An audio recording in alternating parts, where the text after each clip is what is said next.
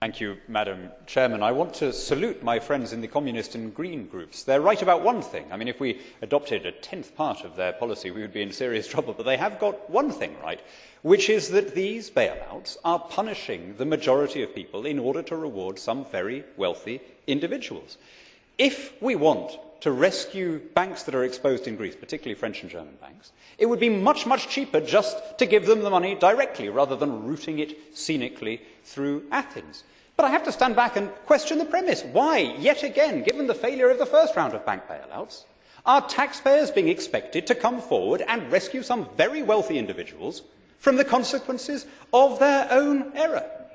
You know, we in our generation, we look back at Ancien Régime Europe, and we wonder how such a system could have existed. We say, how could it possibly have been constructed so that only the nobility had exemption from taxation? How could we have tolerated a system where only the little guys were paying taxes? But you know what? We are recreating exactly that system by shoveling around this public money in order to save some vested interests. So, hasta la victoria siempre. We now move on to the